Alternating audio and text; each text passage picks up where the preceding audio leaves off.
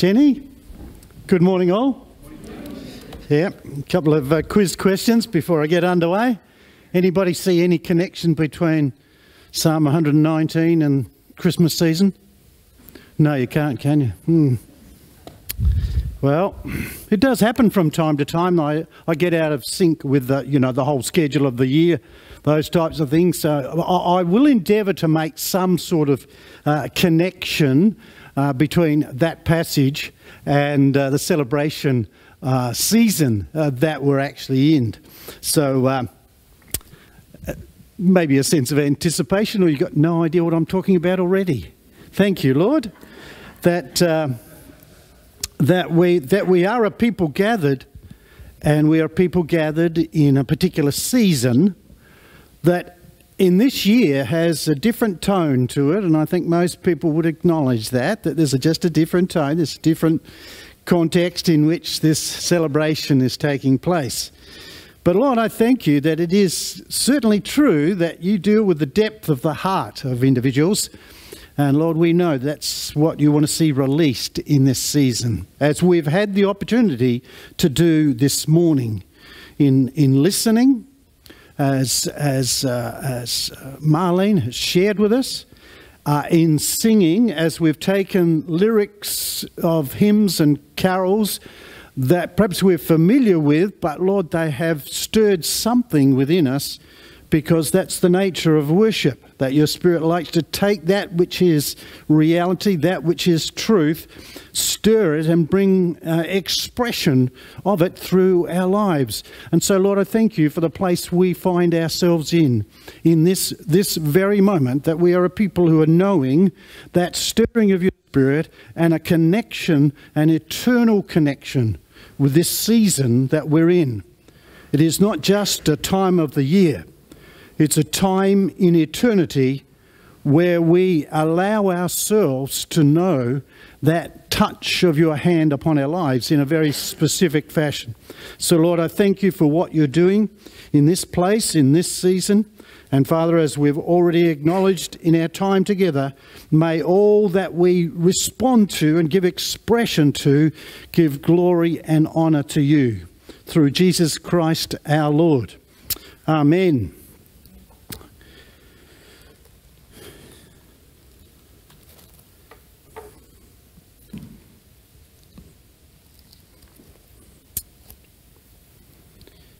Margie set me thinking the other day. She often does that as it happens.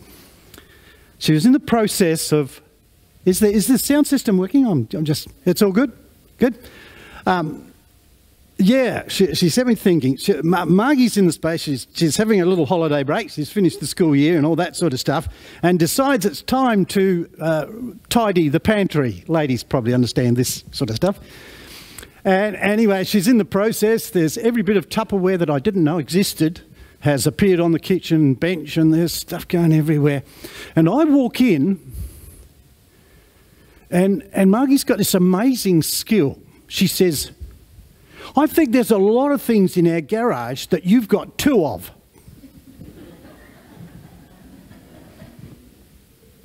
I wonder why she said that. I did notice 2 jars of Vegemite on the bench. But it's true, sometimes we have these duplicates. So anyway, I filed that particular comment. I didn't respond to it. I would have liked to have, but it wasn't the appropriate time. And so I'm in the garage yesterday and I'm thinking, what is here I've got 2 of? And I thought, goodness me, look, there's something I haven't seen. I didn't realise I had it. Now, so you notice how I switch from the women to the men? This is the men. You listening? Do you know the term, men, gentlemen? DeWalt. Do you know that term? DeWalt. Fancy machinery. Well, I've got a bag to carry it in. I haven't got the machinery yet, but I've got the bag to carry it in. So I thought, oh, this is great. I've only got one of those, so I'll make a point of that next time I'm talking to Margie. And anyway, I picked up the bag and I thought, oh, there is something in here. And so I unzipped it and I thought, goodness me, I'd forgot. I never realised, well, I must have purchased it. Either that, I don't tend to nick things. I must have purchased it at some stage or another. And it's a battery-operated sander. Isn't that a fun thing to discover, men? Never realised I had it. I've only got one of them, though. I'm just trying to build up a bank of comments that I can... So there you are. Next question, how does that relate to what I'm going to share with you now? So a couple of questions already. Got the wheels working? It's very, very important because we can go through the Christmas season and the wheels don't work. We're so familiar with it. We move straight through it, we come out the other side. Nothing's happened. Well, I'll guarantee you something's happened this morning. Thank you, Marlene. That, and I trust you felt it, and you knew it. The testimony of the Spirit speaking into every life this morning. We don't just do church with some sort of empty ritual. People like Marlene prepare and put words together and connect it to songs for the purpose of allowing the Spirit of God to use that to install, instill, inspire, upset, disturb, minister to, whatever. That's the purpose of our gathering. The Spirit of God says, hey, look, these people are gathered together. I see faith. I see depth of faith. I see hearts orientated towards the Lord Jesus. I can move in that sort of space. And you move exactly according to where each individual is at. Isn't that amazing? You know, what he stirs in me and what he wants to affect in me this morning is going to be different to what he does in you, but I know it's going to be totally edifying. That's the nature of his work. He wants to build faith. He wants to release the testimony that's in the heart of every Jesus follower. Anyway. Okay. We'd better get to my starting point now. Psalm 109. Now, can you see any connect? Let me read this for you. Oh, thanks last week, Rob. Hello, thank you very much. I did have a look and a listen. Hence this question. Your word is a lamp to my feet and a light to my path. Anybody heard that anywhere before? This is a memory check. Sometimes it isn't, but this time it is. Anybody heard that particular statement recently? Can you recall where you heard it? Last week, yes. At the very end of the celebration, we actually sang, and I sang with you, just a delayed. I'm always delayed with my singing anyway. You know, your word is a lamp to my feet and a light to my path. Now, the way that works, if I can come back to my illustration or the comment that Margie said, that there's probably more than one of those things in my garage that's a repeat. There's a real possibility that the Lord has installed on more than one occasion something he wants you now to work with. Can you understand what I'm saying there? Some of us have heard a portion of the word multiple times, and the Lord's going to bring it up and say, I want to work with that now. It's been stored there long enough. It's been in that pantry. In actual fact, you've got 7 versions of what I've said to you, and now we're going to work on it. Can you understand what I'm saying? That's good.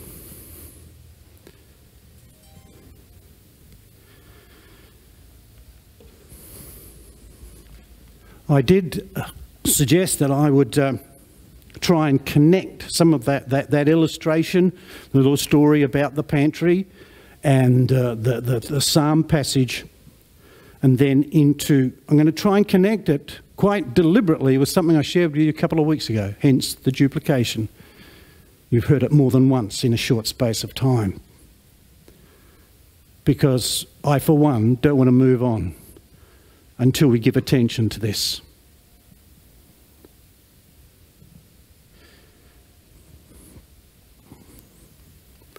The celebration of Jesus. It is a season in which we live.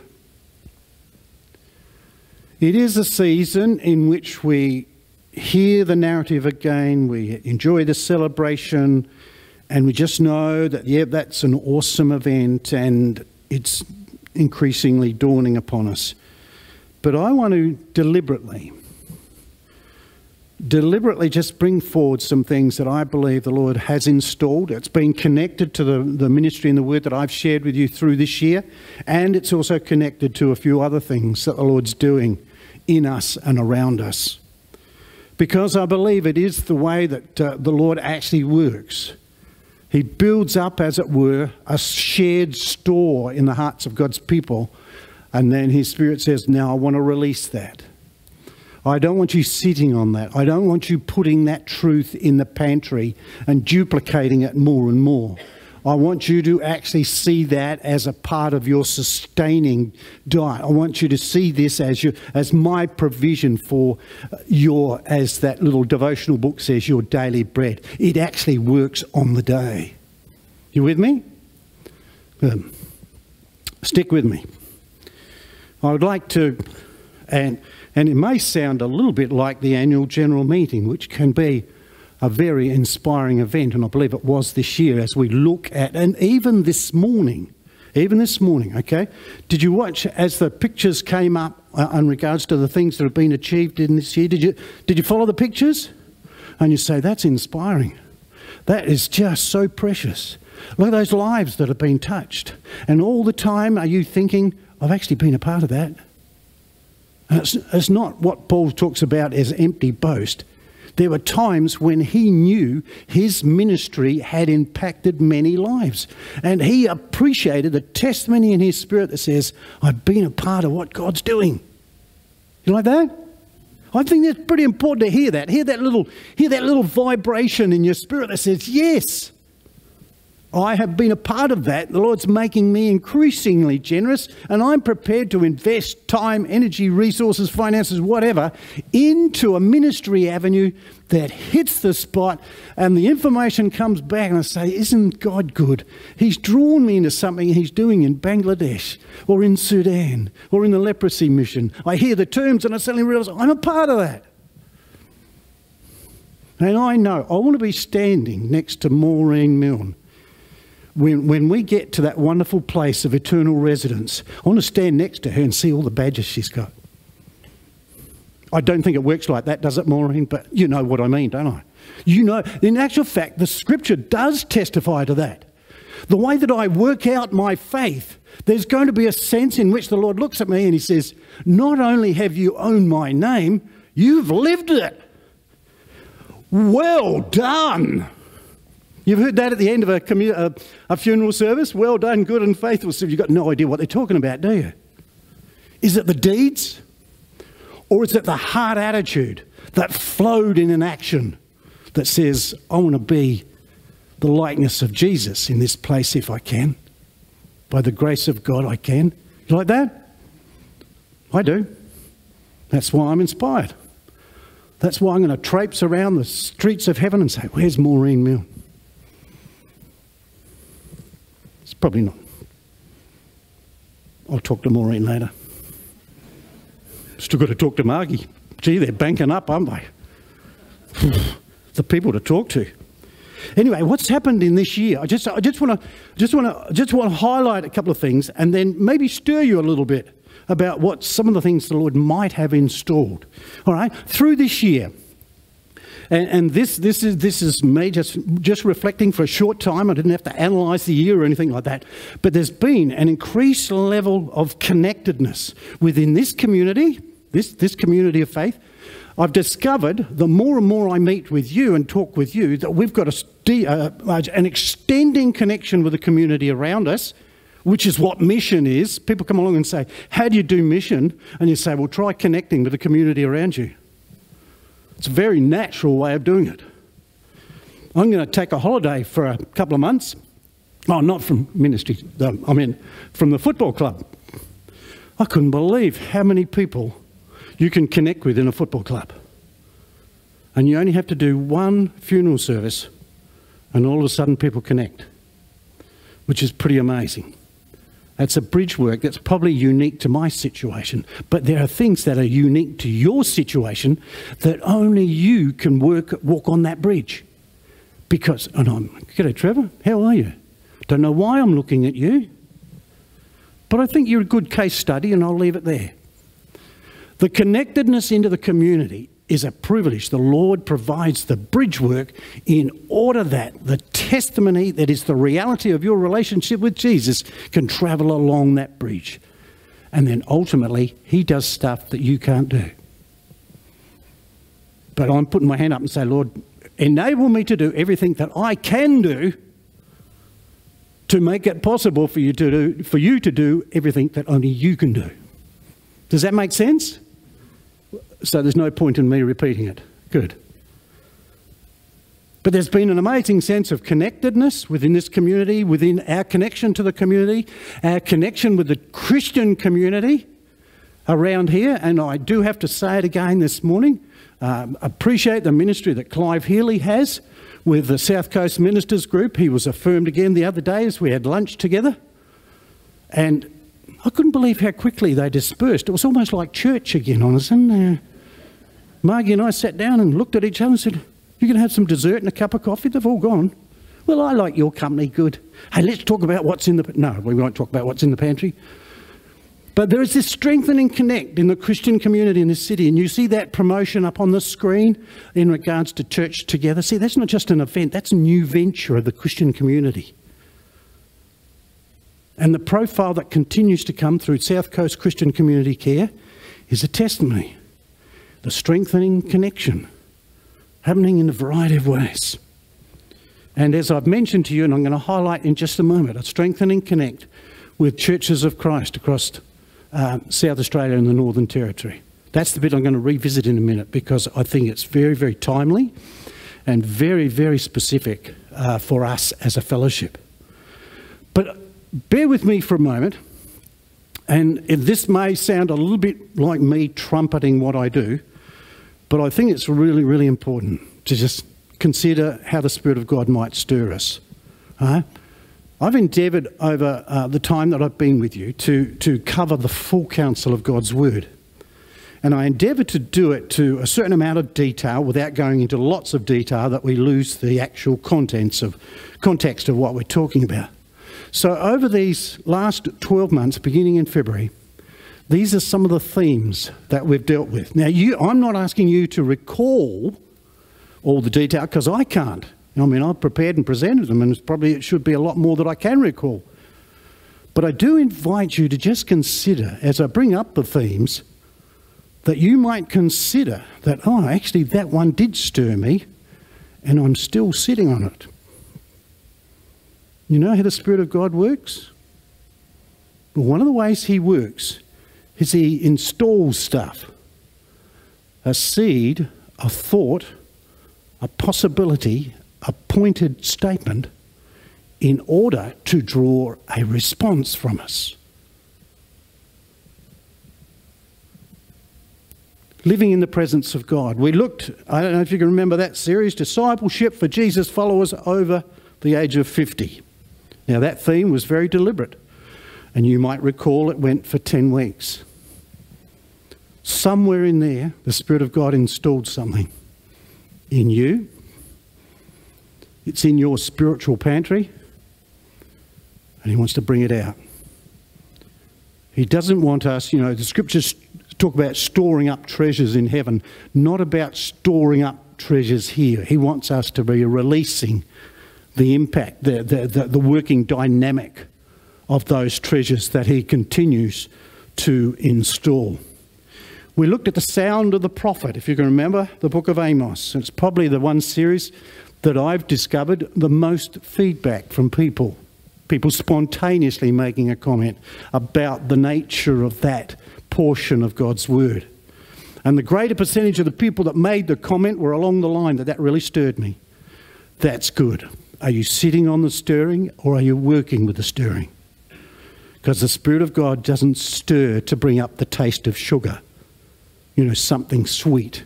He stirs for the purpose of moving us forward in our relationship and how our relationship with the Lord would work. And then we looked at how does enthusiasm, how does zeal for the Lord, how is it sustained? What does it look like? Where does it go? that type of thing. And then just most recently we looked at what is abundance, what is life in all its fullness. Any bells ringing?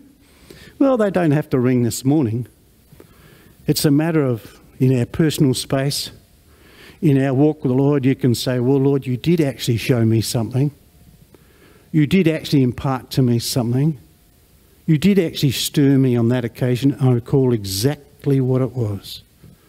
The Spirit of God says, now, let's work with it.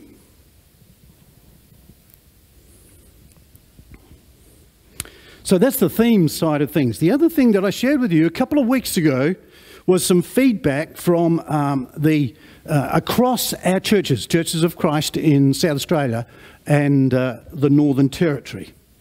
There had begun a review process a couple of years back at the board, administration, governance level of our state conference. That's all really good. That's been worked on. That's not necessarily directly coming into our space. It will have some impact. It will continue to have some impact for us. But the thing that did come back to us was the work that Mark Reeson did. Mark was moving around our churches, regions, and gathering people together from the variety of Christian communities of 54, I think there is now, across our state. Different groups of people to share a conversation about a document that said, is this our identity? Is this a good capsulization of who we are as churches of Christ? And so I think there was 9 groups to finish up with, and Mark at the end got together his notes and findings and collated a short list of some of the common ingredients, common points, factors that came out of these conversation groups. Now again, I'm not anticipating that if I asked you, can you remember any of the 7? Because that's not the issue. The issue is, can we agree with them? The number one finding across the communities of faith called Churches of Christ, that we agree Jesus is Lord. Boom. That's it. Now, try filing that one. Try putting that in your pantry and thinking I can duplicate it, because you can't. He is Lord. He is either Lord or he is not Lord. That's where those questions come in that people do often ask in evangelical circles, you know. If he's not Lord of all, he's not Lord at all. Yeah, well, there you go. That gets you thinking a bit, doesn't it? And then that lovely little song, He is Lord. Simple, powerful terminology. And when we sing it, it appears, the record seems to indicate that it actually resonates as true. I'm not just singing a song. He is Lord. He's risen from the dead, and he is Lord. Pretty good starting point, eh? Why? Because the Spirit of God works with that powerful declaration. If I'm prepared to own that, the Spirit of God says, that's my starting place. Paul makes the comment over in 1 Corinthians, and it is a little bit out of context, but still totally accurate. Therefore, I want you to understand that no one speaking in the Spirit of God will ever say Jesus is accursed. And no one can say Jesus is Lord except by the Holy Spirit.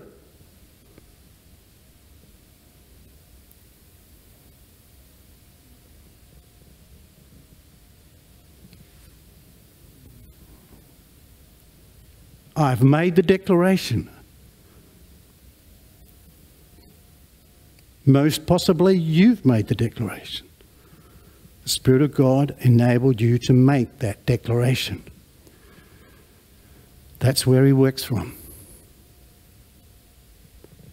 And of course you and I know that once I make that declaration, the implications are enormous.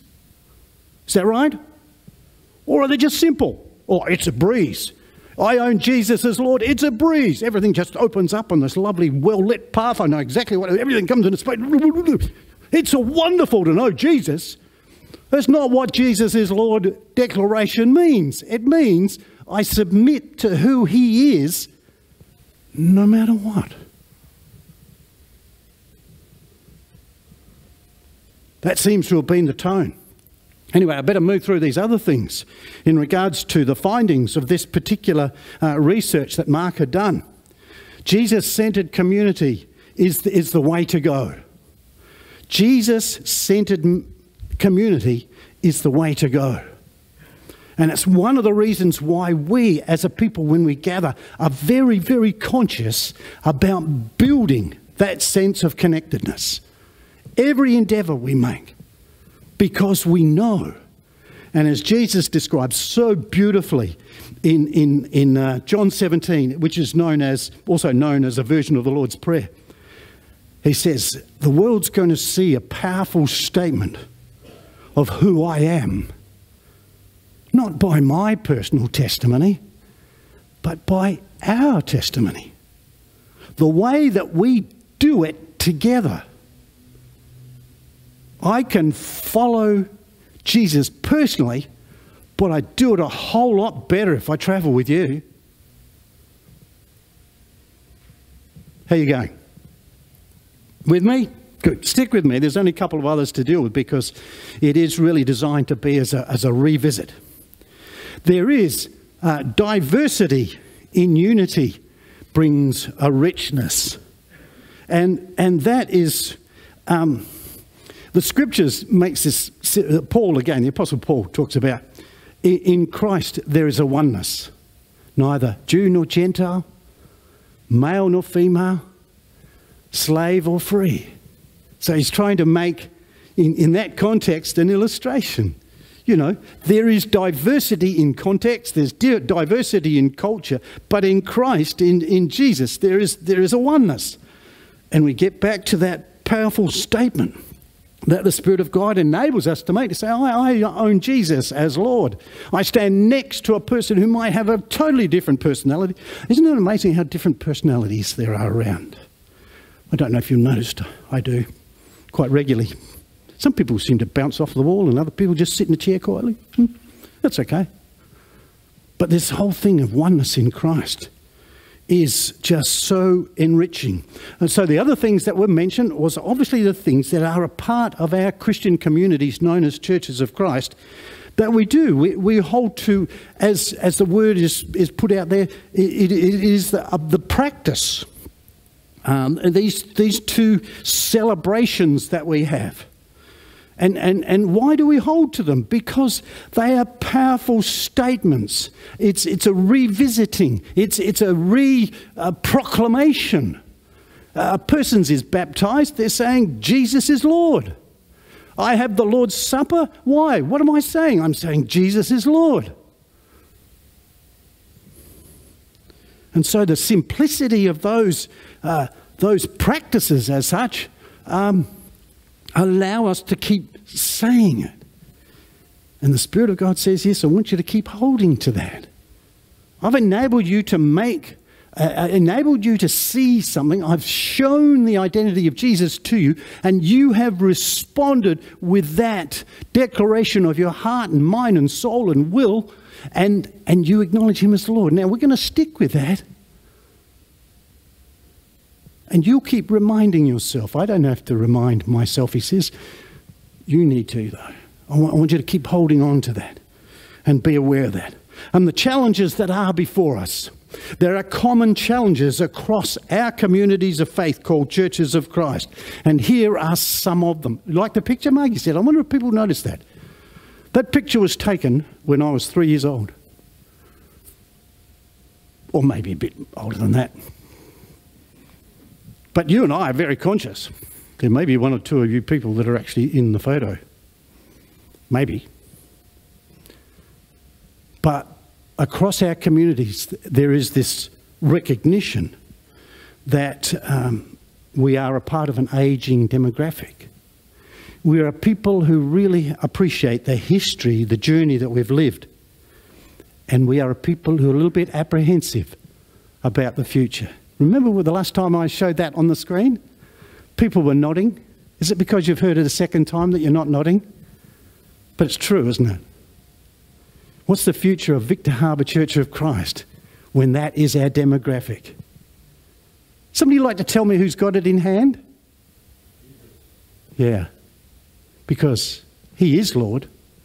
It is his church. And he will build it. And then I've got to stand at that. I've got to stand at that point and say, Lord, you are Lord. You are Lord of your church, and you're going to build your church. And I know I've got ideas of what a church should look like. Wink, wink, wink, wink, nudge, nudge. Look at the pictures. It should look like what it will look like when I started. No? No. It's going to look like people gathered with a living relationship with Jesus. The externals that appear will only reflect what's on the inside. Does that make sense? Good. Some people are still with me, but I'm nearly finished. All right.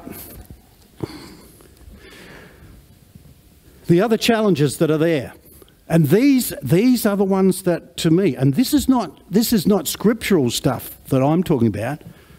You know, the Spirit of God will use the scriptures to work a work within us.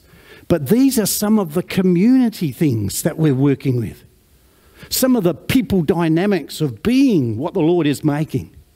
And so the issues that are now clearly on the table within the Christian communities that are called churches of Christ are the issues of autonomy. In other words, we do our own thing, and you down the road, you do your own thing, and you down the road, you do your own thing, and that's not going to work. Because the world around us, the makeup of the communities around us, are not working with that model anymore. And it's not a matter of conforming to the pressures of the world, but realising that in order to connect with people around us, we need that different shared approach. Anyway, I won't unpack that any further, but simply to say these are the challenges that we're working with. Now, the second part is individuality.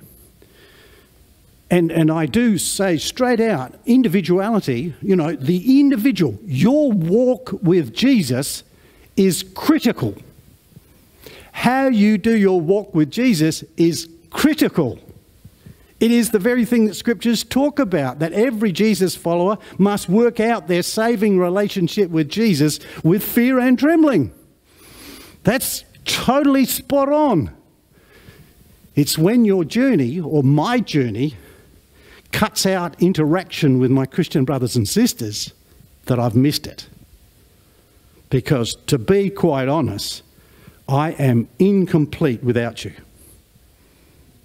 I can have a really, really fancy, impressive element of individuality and present myself as confident in Christ, but there's big gaps because you're not there. The body of Christ, and it is that beautiful picture in 1 Corinthians that Paul talks about. It's got multiple parts. You know, I might look like somebody's big thumb, but that's, you know, I've got to have a function in the hand or something, but I've got a part in this body to say. That's why Paul uses that illustration so dramatically. He says your thumb doesn't jump off the hand and say, here I am, I'm Jesus arrived. The independence, the interdependence, not the independence, the interdependence is the vital ingredient. And hence, I would plan to visit that challenge, or those two challenges, in next year, in the opportunities that I have spent time in this sort of contacts with you, as well as some workshops.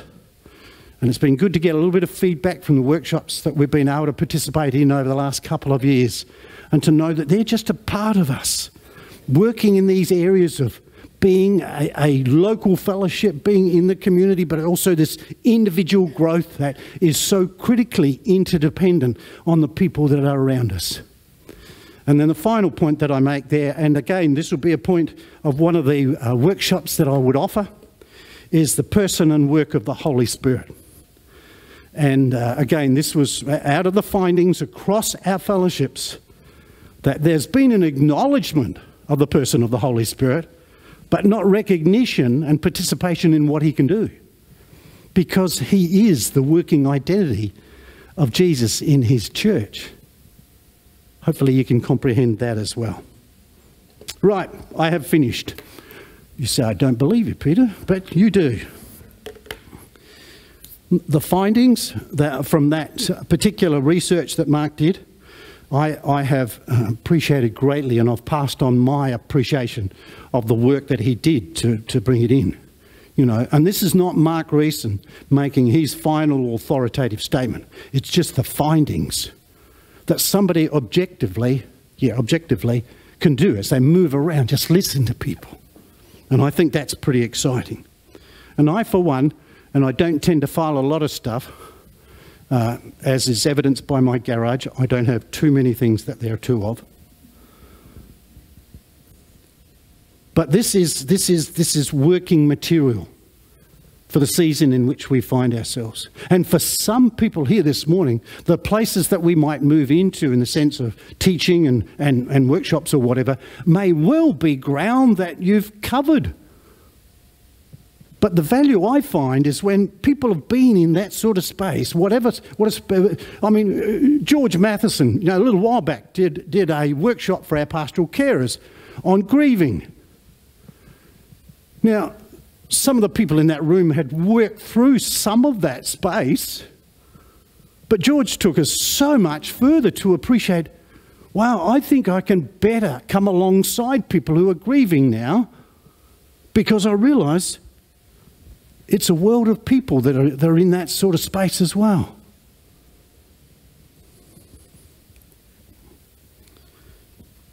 As the Lord graciously, and I believe graciously it is, stirs our heart, as it were, in gatherings such as he's done this morning, I believe it is the purpose, and that stirring element's going to keep building and building. And hopefully we'll have the opportunity, here I am, I'm going to connect to Christmas again, right? You ready for this? Hopefully you and I will ponder in our heart. Does that word sound familiar to you? What did Mary do when the ministry she was called to was placed upon her? Wow. I think I will ponder that. I think as Jesus followers, the possibility of some pondering might well be a valuable venture. Please stand, we'll pray together.